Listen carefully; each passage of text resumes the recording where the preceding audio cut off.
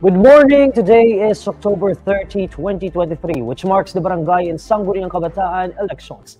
This is the first time in 5 years the Philippines will be holding its nationwide barangay and SK polls to elect its officials at the barangay level, the smallest political unit in the country.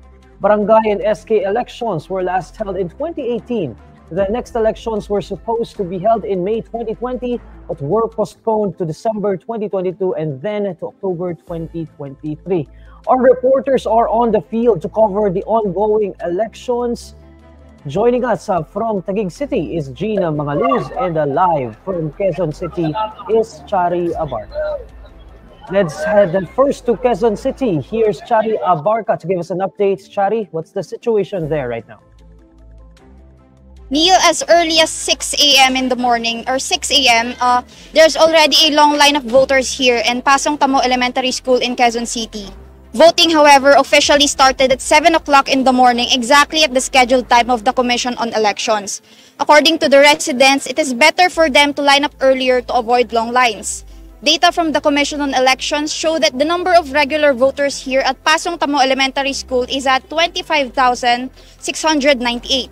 Meanwhile, according to COMELEC Chair George Garcia, there are also 7,729 registered voters in the area who can vote in the SK elections. Neil, to recall, Pasong Tamo Elementary School is also one of the 3 polling precincts designated by the COMELEC to conduct the automated BSKE. Unlike other villages in the country that used manual voting system, this voting center utilized vote counting machines. This is part of the COMELEC's preparation and plan to make BSKE fully automated by 2025. Neil, some of the ones that caught our attention here at the center are first, the distribution of campaign materials outside the polling precinct, which was previously banned by the COMELEC, is still rampant. Some voters also had difficulty finding their names in the voters list posted at the polling precinct. Several facilities here are also not PWD friendly, causing difficulties for some voters. Among those who braved the odds was 20-year-old Irene Loang, who has mild Down syndrome.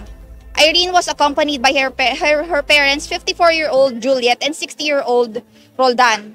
In an interview prior to casting their votes, Juliet told INQUIRER.net that she wants her daughter to gain experience in voting. Parang gusto na rin niyang maranasan na makabuto. Kaya pina-erase ko siya kasi sabi pwede niyang lapid-lapid samahan ng nanay at isi. Kasi ang alam ko, kasi di siya marunong sumulat. Kaya nalaman ko pa-register daw siya. Pina-erase ko kailangan ako ang makasisya ng mga. Asked what challenges they endured to get to Pasong Tamo Elementary School, Juliet said they were confused at first as to where their designated polling center is. Back to you, Neil. Chari, a few questions. You noted na ilan sa mga facilities dyan sa eskwelahan na yan, are not PWD friendly. Can you give us more details on that? May mga napansin ka ba na nahirapan, especially sa stairs, no? Lagi yung problema tuwing eleksyon talaga na medyo wala tayong mga talagang kailangan umakyat pa doon sa stairs para lang makapunta sa kanilang mga polling precinct. Yes, Neil, kagaya nga ng na-point out mo, isa yung hagdan sa mga naging challenges sa mga kababayan natin na bumoto na may kapansanan. Isa rin si Irene sa mga nahirapan, especially sa ramp dito kasi wala po siyang ramp for PWDs. And ayun po, bukod po sa hagdan. Chari, may mga napansin ka din dyan, na namimigay ng mga, anong tawag doon, parang sample ballot sa labas ng school. Kasama ito doon sa pinagbabawal ng COMELEC, na bawal na kasi dapat mga panya at this point. Tama ba yun? Yes, Neil, exactly. Hiningi na rin natin ng komento ni COMELEC Chair Garcia regarding this, pero hindi pa sila nagpapa-unlock ng interview as of press time.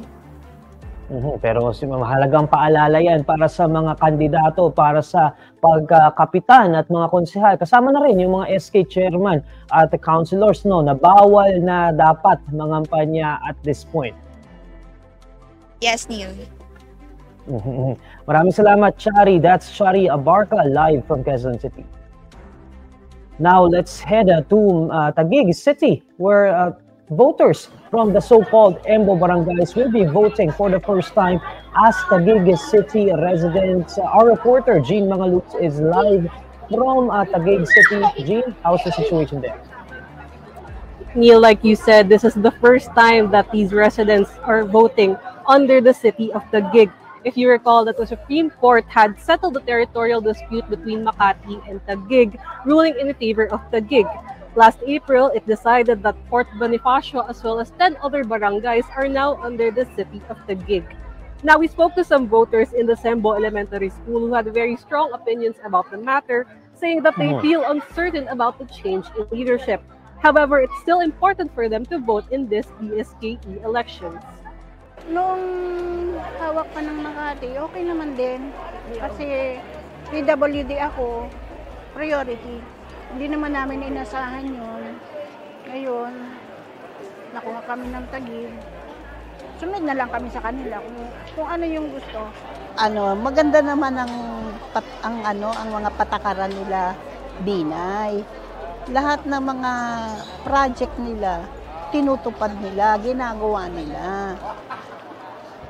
Kung lilipat yan sa Taguig, baka naman yung mga benepisyo namin na hindi nila maibigay. If they felt any differences between voting under Taguig City than in Makati, they said there was no big difference. According to voters, the same people who ran in the last elections are the ones who are running again this year, with the addition of new faces. We also spotted someone handing out what appeared to be campaign posters inside of the school. Now, remember that the COMELEC has prohibited campaigning on voting day itself, so no one should be holding political rallies or advertising any candidates of any sort. We're currently here in the Port Bonifacio High School, another EMBO school. It's a much larger voting precinct and there's a constant flow of people. According to barangay elections, an estimated 20,000 people will cast their vote in this high school. Back to you, Neil. Jean, just one question for you. Kakatapos lang ng report itong si Chari from Quezon City, and in her report, she also noted na mayroong mga namimigay nitong sample ballot. You noted in your report as well na mayroon din namimigay ng mga campaign materials. Again, a reminder, this is prohibited by the COMELEC. Yes, this is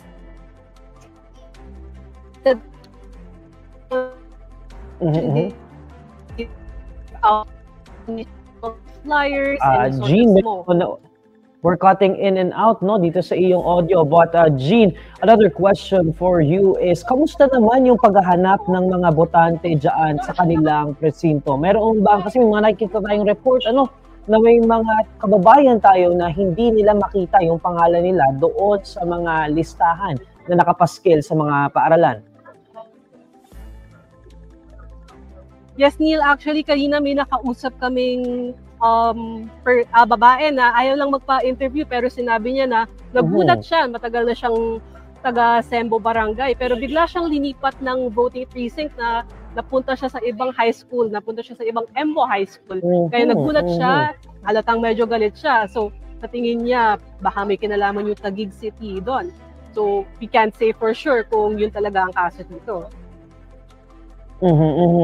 Maybe we can also remind our kababayans or mga registered voters natin na they can check their precincts ahead of time before heading dito sa kanilang mga eskwelahan through the online precinct finder of the Commission on Elections.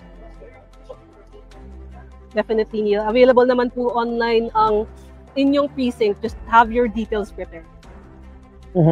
Gina, another question. Pagdating naman doon sa mga accessibility ng ating mga presinto, may mga na-observe ka ba dyan na problema? Kasi ito yung talagang laging pinag-uusapan even during national elections, hindi lamang ngayong barangay and SK elections. No, this problem isn't new.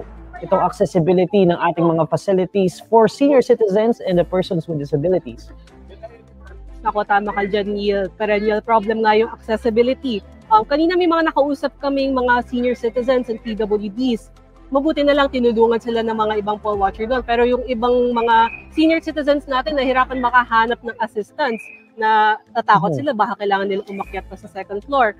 Doon sa Sembo Elementary School, nakita namin isa lang yung rampa. Kaya maraming mga naka-wheelchair. Mhm. Sa Fort Bonifacio High School, medyo mas malaki, medyo mas equipped sila. Kada entrance, nakikita natin, meron ng Okay. PWD ramp. So mukhang may accessibility pa rin naman dito sa There are efforts to make the facilities accessible. Maraming salamat, Jean. That's Jean Macaluz from Taguig City. President Bongbong Marcos has cast his vote in his hometown, Ilocos Norte, for the Barangay and Sangguniang Kabataan elections. As seen on a radio television Malacanang live stream, Marcos entered the Mariano Marcos Memorial Elementary School in Batak City at 7:04 a.m. It's the same school where he cast his vote during the 2022 national elections. Marcos later says in an interview that the government aims to immediately ease tensions brought by the barangay and SK elections, especially since it is held at a very intimate personal level. That's why ang sa aming assessment, kuminsan nagiging napakainit ang barangay election dahil talagang crucial yan at it is held at a very intimate personal level. And that's why sometimes nagkakainitan ng husto, kaya yun ang ating gustong iwasan. In other news, the State Weather Bureau says the low-pressure area off eastern Visayas is seen to bring cloudy skies and rains in at least 3 regions of the country in the next few days. The LPA is located inside the Philippine Area of Responsibility, some 995 kilometers east of Visayas as of 3 a.m. According to Pag-asa, the LPA so far has a small chance of developing into a tropical cyclone. The State Weather Bureau expects the LPA to move in the Visayas and Bicol region, bringing rains in Visayas and southern Luzon. The LPA is also predicted to bring overcast skies and rains in Metro Manila, Calabar Zone, and Mimaropa by Wednesday or Thursday. And these are the stories you need to know today. I'm Neil Mercado. Follow INQUIRER.net on Facebook, X, YouTube, TikTok, Instagram, and Reddit. For more stories, visit INQUIRER.net. Good morning.